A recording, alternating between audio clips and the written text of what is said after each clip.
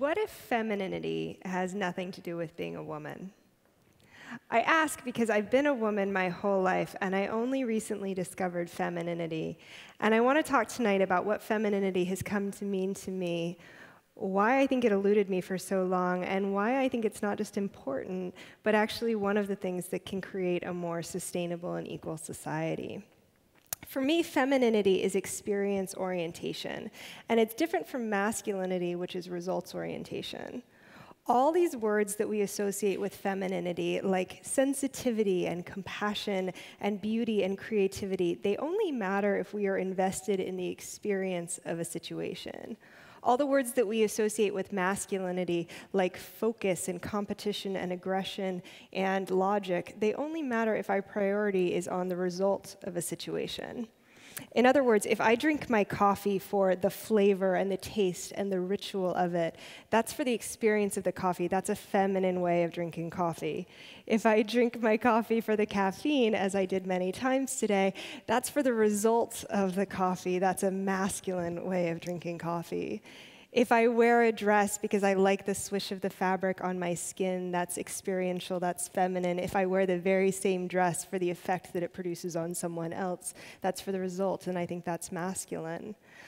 I don't think that either of these things have to do with gender, though traditionally women are expected to behave in a feminine manner and men in a masculine manner. I will allow that maybe there is a biological predisposition to one over the other, but I think that they are more like languages than they are presets, and that we can all learn to drink or dress in either manner, and might even come to prefer the one with which we are not traditionally associated. I think that women's lib picked up on this, and it liberated women to be more masculine. It liberated us all to be more results-oriented. I grew up in the wake of women's lib, and it was great. All of my masculine muscles were very much encouraged, so I was allowed to be ambitious and competitive, and it yielded great results. I grew up in a small town, but that competition led me to Stanford for university. It got me a really good job in New York, working across Europe. It led me back to Stanford for one of the top MBA programs in the world. By the time I was 26, everything in my life had a result in mind. I made career decisions based on prestige and power and money. I made dating decisions based on a suitable husband. I made eating decisions based on a slimmer waistline. Literally everything was about having a goal, and if I wasn't happy, I just found new goals. And if I couldn't think of a goal, there were plenty of women in self-help magazines to give me ideas. The problem is that results are a drug. And eventually, you need more and more in order to maintain the fix. And at some point, they stop working altogether. I hit that point, and it was really ugly. For the first time in my life, I couldn't figure out why I was doing what I was doing. And I was ambivalent to the result. I was forced to confront my emotions that I had frankly been suppressing, and in it I found that I was anxious, that I was a fraud. I found that I was afraid that I was going to mess up everything. I found that I was angry that this path wasn't really fulfilling. But most of all, I found that I was guilty because I knew how hard so many women had fought to give me the opportunities that I had, and what right did I have to feel dissatisfied? Instincts are a funny thing, and for once I listened to mine, and they told me to go do something that didn't have a goal tethered to it. I signed up for a creative writing class. I was really bad at it. I was 10 years older than everyone in it, but I loved it.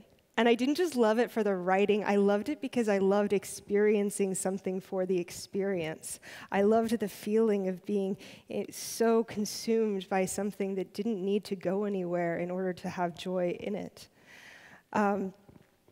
So I took this creative writing class, and in that I think that I was finding my femininity, right? It felt like I had been running for 20 years, and I had these muscles that were tight and strong, and I was finally starting to stretch.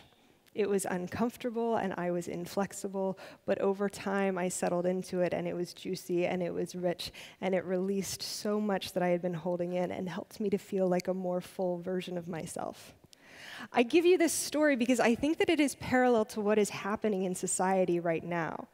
You see, when women's lib liberated masculinity in women, I don't think it remembered to liberate femininity in men.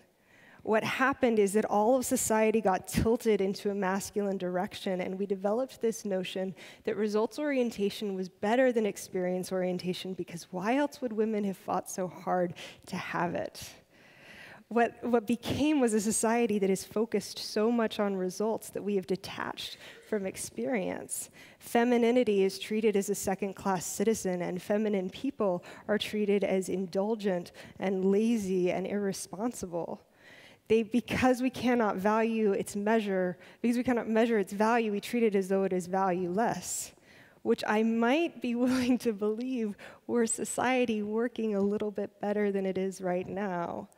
I think in our obsession with results, we have detached so much from experience that we've started to lose our morals and our meaning, and in its place, we have filled it with anxiety and anger and fear.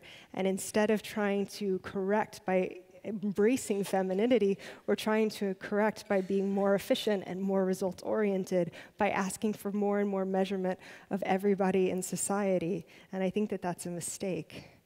I'm not saying we abandon masculinity, but I am saying that we restore femininity and we find a way to marry the two and dissociate both with gender. For myself, I finally let my masculinity in on this writing thing because I'm ambitious and I can't help it. And I've realized that I really wanted to be a writer. All data suggested that this was a terrible idea, and I was reminded of it constantly when I quit my job in finance to pursue it full time. But I wasn't focused on the results. I was focused on the experience, and in the experience, I could see this path that was really cool and that I just had to pursue.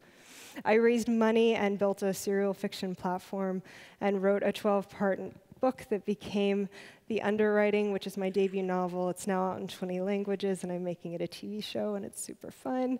And I did not do it perfectly, and it was not easy. But I think that I discovered in the experience a new way of being that was stronger and more powerful than anything I had ever done before. It yielded great results, but it was really a great experience, too. So I think where we are left as women is with two causes. The first is for women, and that is about making sure that we are not discriminated against because of our body and our sex and our voices. It's about fighting for equal pay, and it is a fight. It is an all-out fight, and we need our masculine muscles for it. But the second cause is for femininity, and I think that one's a little bit different. You're going to have to forgive the analogy. I've tried to think of something that's less crass, but I'm going to go for it. Trying to explain femininity to really masculine people is like trying to explain lovemaking to people who have only masturbated. You're like, well, it takes a lot longer and it's more complicated and you have to be open to other people, but trust me, it's really cool.